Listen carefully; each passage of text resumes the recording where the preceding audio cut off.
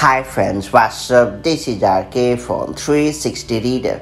It's time to learn how to get old style notifications view back in iOS 16 or later on your iPhone.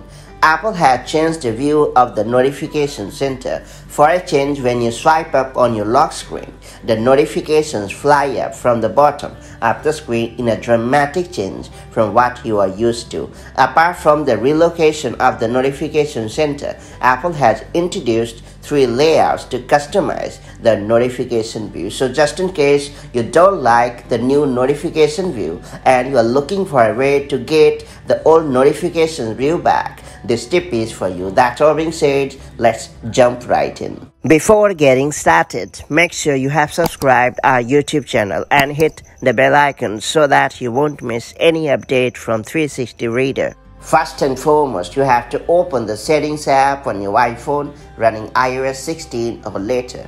Now scroll down a bit and choose Notifications. Then you have to tap Display As.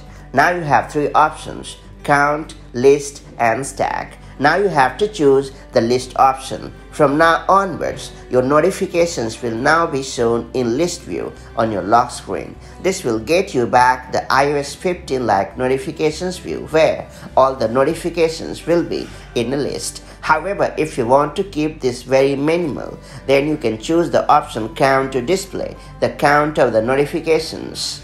You can also change back to the default notifications view style in iOS 16 or later, which is stack view. That's pretty much it. So that's how you can change or customize the notification view on your iPhone running iOS 16 or later. If you found this video helpful, do like and share it, and I'll see you in the next video.